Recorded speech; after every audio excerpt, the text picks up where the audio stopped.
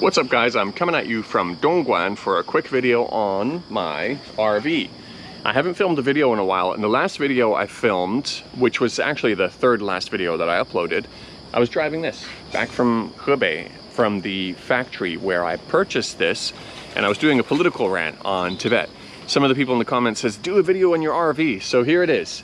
And I think today is the perfect day to do it because this is the first morning after spending the night with my family here in this RV. I have stayed in it myself 2 or 3 times, which was on the journey back from Hebei province to begin with. But as a family trip, this is the first family trip, and we found an amazing place here in Dongguan. Let me show you the view here. So this is a reserve, a nature reserve here. The kids are over there playing with a stray dog. But it's a beautiful area here, surrounded by forests. Once we enter this park, we still have to drive for about, once we enter the grounds, we still have to drive for about 20 minutes before we reached this spot here. So this is now the next morning. You can see that this vehicle has a rising top, and so the top is extended right now, and the reason I got this RV is because when it's lowered down, it's 2.27 meters. So I measured our parking garage. The whole point was I wanted to be able to drive it back home into our underground parking. The only place I was worried about was the entrance where the height warning bar is hanging down.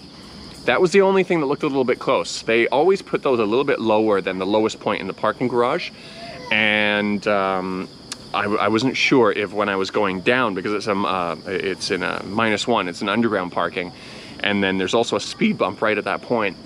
I didn't know if I was going to hit the top. Sure enough, I did hit it, but it's a swinging bar, so it's okay. But what I was afraid of was that the security was going to see that and say, no, you're over the height, you can't go in. But he was okay. Maybe he probably saw that I just barely kind of knocked it as well.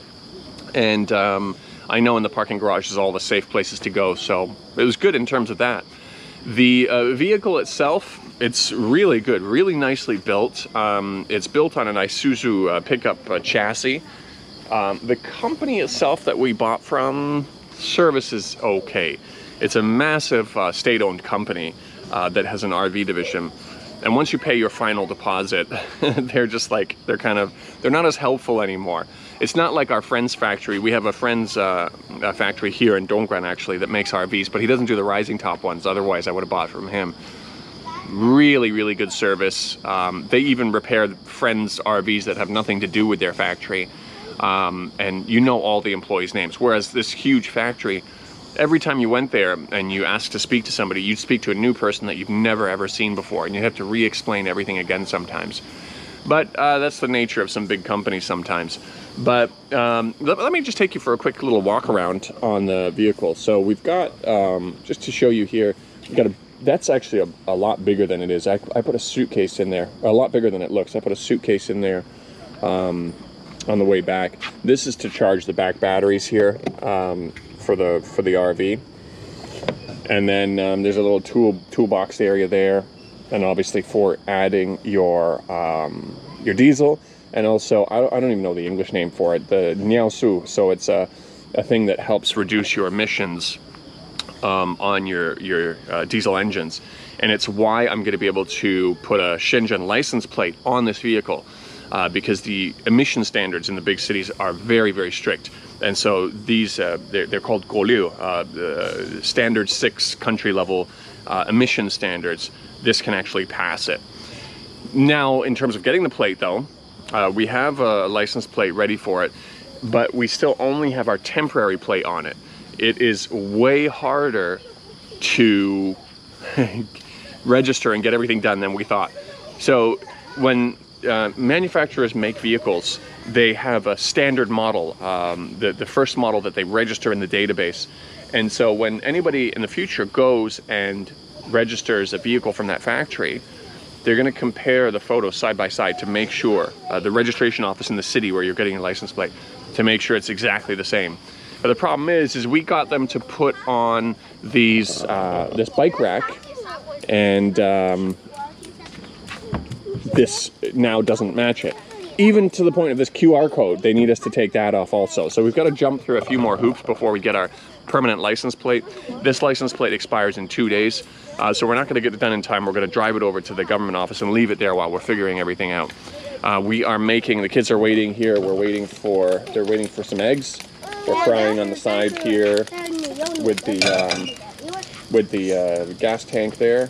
We got a little fold-out table there, fold-out table there. We cooked some mushroom soup on it yesterday, and the kids enjoyed that. I'll give you a quick look on the inside because it's just really messy right now. We woke up and didn't clean up yet. But this bottom thing here, that goes up and turns into a table, and there's 2 seats here and 2 seats here with seat belts. But when you're in sleeping mode, it goes down on this long bed, and we actually fit a lot of people in here. So my wife stayed here with our youngest. Her mom was with us too, so she slept on that side with another one of the kids. I slept on the top there, and the 2 eldest slept up here. They had showers last night over there. The nice warm water was coming out. We had the air conditioning on last night. We were using the microwave. We were using a bunch of stuff, and we are still at 56% power. Once we turn on the engine and start driving, the alternator will start charging the back batteries too, as well as the vehicle's main battery. And then we've got massive solar panels on the top, which are very effective at charging it as well. Let me actually finish off with, I'll show you a couple of the other things on the inside. So yeah, that's most of the stuff. There's some storage space under there. This is obviously to get to the front cabin. As I said, it's pretty messy here right now. That's where the heat will come out during the winter. That we'll use diesel to produce heat. Air conditioning unit there. Nice big fridge here. The microwave there. As I said, the bathroom is in the back. And that thing on the back of the vehicle is the air conditioning YG compressor. That's what it is. I'm losing my time. We get lots of questions when we're outside too, because people are really curious about RVs. But all right, kids are too noisy. Breakfast is being served, but I want us to do a quick messy video about this. I'm going to be doing a lot of adventures throughout China in this vehicle, so stay tuned for that. I've got a few places planned with the family and also by myself to do some trips out to. I'm hoping to go to the largest mosque in southern China in the Yunnan area. So that's a preview of some of the things I might be doing.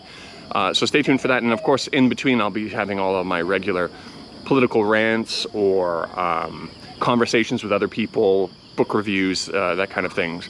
So anyways, I'm going for breakfast now, and I will see you guys in the next video.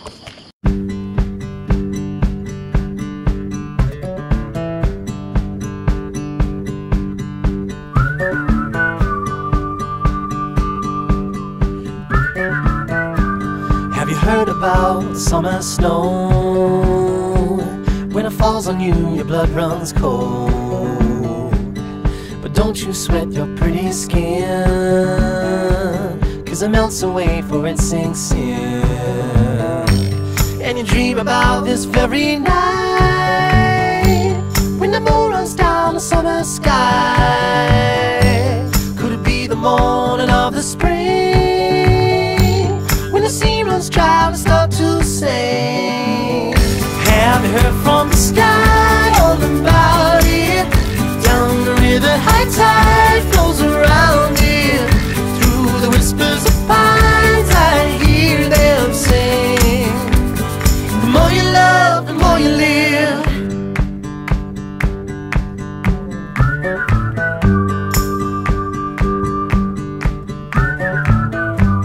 Do you ever feel like going back, when nothing seemed to be a drag?